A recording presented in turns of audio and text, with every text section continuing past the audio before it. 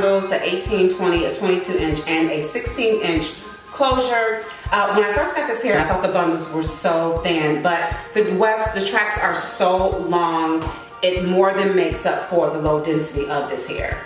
And I really like the wefts on these bundles. They are so thick and so well constructed. And they are machine double wefted, which means it should reduce the shedding, but we will see about that later. And this is the 4x4 lace closure. Because I like to wear a center part and side parts, I got the 3-part lace closure. I've never had that before, so it's gonna be interesting to see how that turns out. And they also threw some lashes in my package. Nice little surprise there. And of course, there is a care card that tells you exactly how to take care of this hair. Now for the look I was going for, I needed a really deep purple, so I went with the Adore semi-permanent color and rich eggplant. I just did a review on crochet braids that had the dark purple on the ends, and I absolutely fell in love with the color. Now Miko used this color on one of her styles on her channel, and I thought it was absolutely gorgeous, and so I knew it would be perfect for this look. I'm so excited. So I have all my supplies. I have my hair color, I have latex gloves, my mixing bowl, a mixing brush, and also a comb. Now I'm just gonna put some saran wrap on my workspace. I got this idea from the Brilliant Beauty, and it protects your workspace from getting dye all over the place and making a mess, and it makes cleanup a breeze. To control my wefts during the dyeing process, I am securing them together with a bobby pin. I got this idea from the Brilliant Beauty too. This is gonna give you the control you need when you need to flip them over and handle them throughout this process. It's gonna make this process so much easier. And now let's get into dyeing the hair. I'm starting from the bottom and working my way up, making sure I get every strand of hair fully saturated.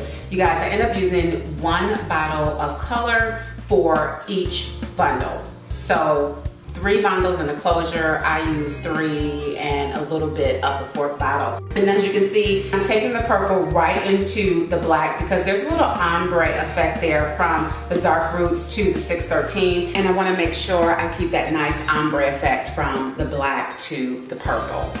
It all blended out seamlessly, and you'll see in the finished look.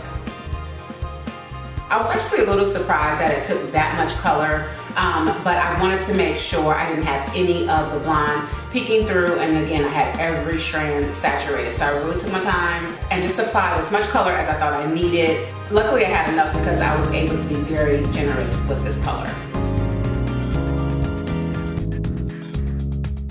To make sure all the hair was saturated at the roots where it's a little bit thicker, I actually went in and kind of separated the hair with the brush and just made sure I got dye all in between the sections closer towards the root of the hair. You want to make sure you do this because trust me, you are going to find some blonde areas in there, even though it looks like from the surface that you have the hair fully saturated. So make sure you go in there. You can move the hair around with your fingers, or you can just use the brush. I actually did both.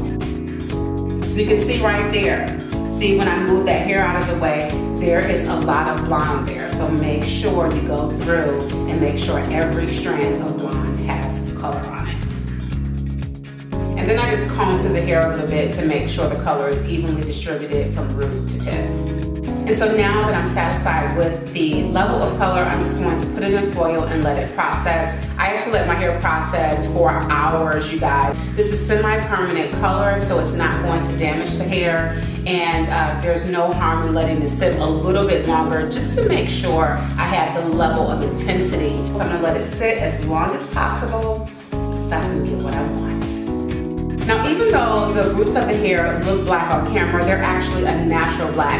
And because I wanted them to be jet black for this look, I went in with the Adore hair color in jet black, and I went over the roots of the hair with that color just to darken them up a bit and make them a little bit richer to really pop with that eggplant. So guys, I have all the bundles colored, thank God, because this is a lengthy process. It took a lot longer than I thought it would, geez. But we are almost done. All the stuff is a closure, so I'm just gonna go through the same process of applying the color to the closure. And even though I didn't show it on camera, I did dye the roots of the closure jet black as well. The closure is so small, it goes by so fast. You can really take your time and make sure you get the dye right where you want it to be. So I'm all done with the closure, so I'm gonna wrap that in foil to let that process. I let all of the bundles plus the closure process for about 3 or 4 hours, you guys. And then I'm just gonna rinse in cold water to lock in the color. And I'm not gonna shampoo the hair. I'm just gonna co-wash it with this Tresemme conditioner. You can use whatever conditioner you want. And I really slather on the conditioner to moisturize and hydrate the hair. Then I put the wig in a plastic bag, popped it in the microwave for 20 seconds to really let the conditioner saturate the strands, and took it out and let the conditioner sit for another 30 minutes. And this is what the finished look came out like, you guys. That color is so vibrant and so pretty. Oh, I love this wig. This is one of my favorite wigs, you guys. And so now I'm just going to put her on and style her, and you'll see what the finished look turned out like.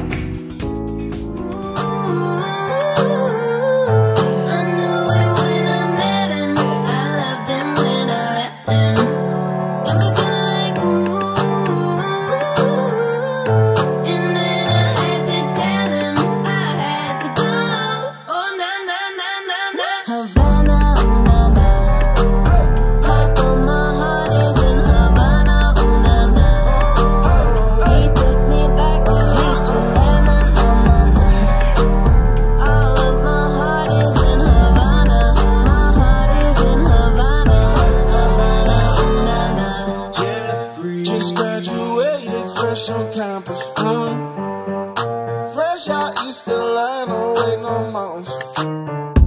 Yeah, free. Just graduated, fresh on campus. Fresh out East Atlanta, waiting on mountains. Fresh out East Atlanta, both like a traffic jam. Hey, cops quick to pay that girl like Sam. Here you go and bring it on me. They talking craving on me, get it digging on me.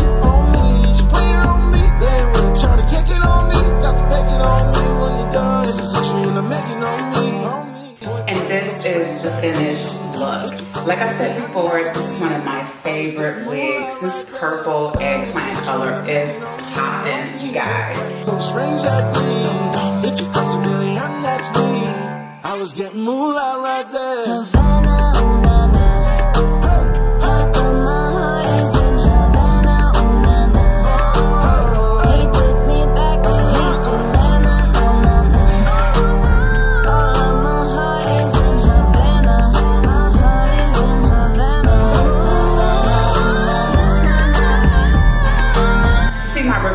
And also how I made this wig, watch the videos linked in the description bar below.